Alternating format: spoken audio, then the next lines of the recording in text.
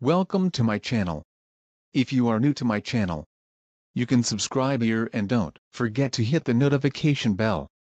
Thank you. The Ohm's law triangle. As a quick refresher, the triangle is a visual representation of the mathematical relationship between voltage, V, resistance, R, current, I, power, P, in a circuit. This triangle is an easy tool for new electrical worker to remember the four aspects of electricity. There are four basic components of electricity: voltage, current, resistance, and power. Voltage is like the pressure that pushes water through the hose. It is measured in volts. Current is like the diameter of the hose. The wider it is, the more water will flow through. It is measured in amps. Resistance is like sand in the hose that slows down the water flow. It is measured in ohms. Power is like the volume of water that is flowing from the hose, given a specific pressure and diameter. Electric power is measured in watts. Solving Ohm's law. This triangle guides you to find the missing values for Ohm's law. If you are looking for the voltage, cover the V on the triangle, leaving current or I, multiply resistance or R, equals V or voltage.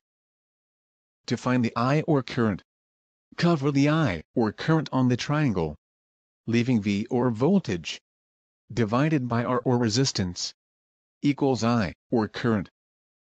To find the R or resistance, cover the R on the triangle, leaving V or voltage, divided by I or current, equals R or resistance.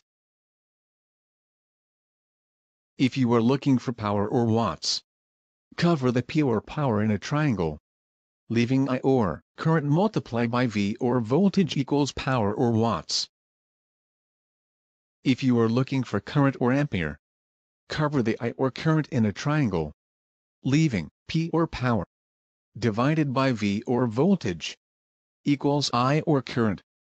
If you are looking for V or voltage, cover the V or voltage in a triangle, leaving P or power, divided by I or current, equals V or voltage. Now, we have actual computation. We have water heater or kettle here, having 220 volts and 1500 watts.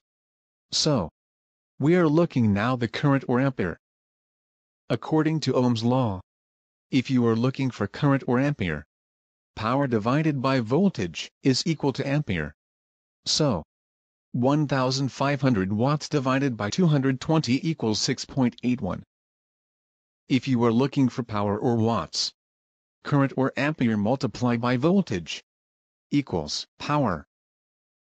So, 6.81 amperes multiplied by 220 volts is equal to 1500 watts. Thank you for watching. Hope you learned something today video.